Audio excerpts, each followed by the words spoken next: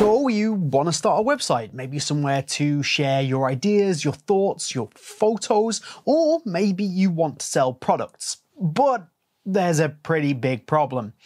You don't know how to code. And that applies to most people who want to start a website. You don't know how to code. But don't panic. That's all right.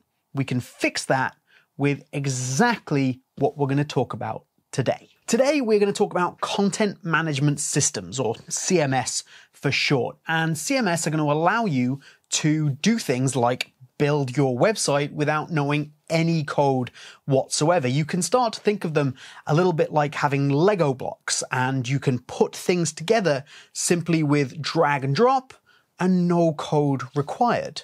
Problem solved. Here's how a CMS would typically work. It's going to be separated into two parts. First, you're going to get a user-friendly dashboard, like a big control center with all of your different elements that you can drag and drop and put things into place.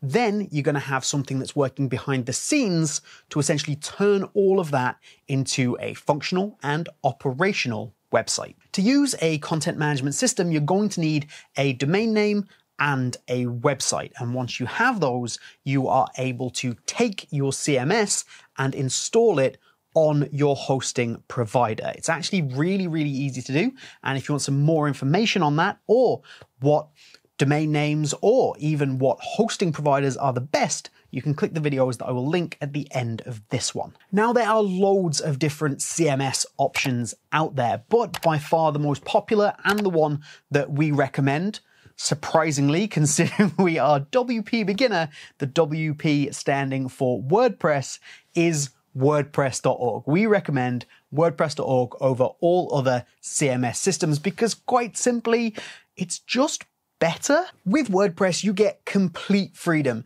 to design whatever you want using some amazing templates that are going to allow you to do it with no code required. You're also going to get access to thousands and thousands of plugins, which you can consider like apps that you would install on your phone, and they're going to give you amazing functionality. You can go for apps that are going to give you really straightforward functionality and something that you might need on every single website, something like WP Forms, which is going to give you forms capability built into your website. Or you can stretch as far as really trying to design your website in an exact and specific way, changing every different element really, really easily. And you can do that with either something like maybe SeedProd or Thrive Themes. The options are really endless and they range from free to paid, depending on what you need. Now, you might be wondering, is a website builder the same as a CMS? And it's not. They do seem similar, but for example, a website builder, something like WordPress.com, there is a difference between WordPress.com and WordPress.org. We are always recommending WordPress.org.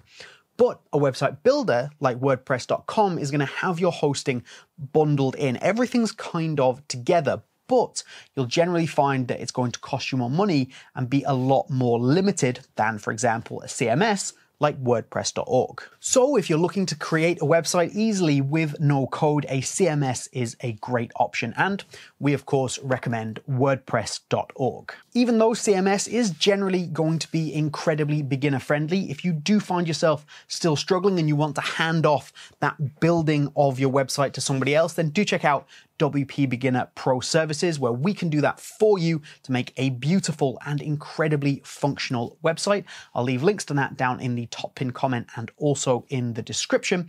And if you want to give this a go for yourself and follow a step-by-step guide on how to set up a WordPress website, then click this video right here.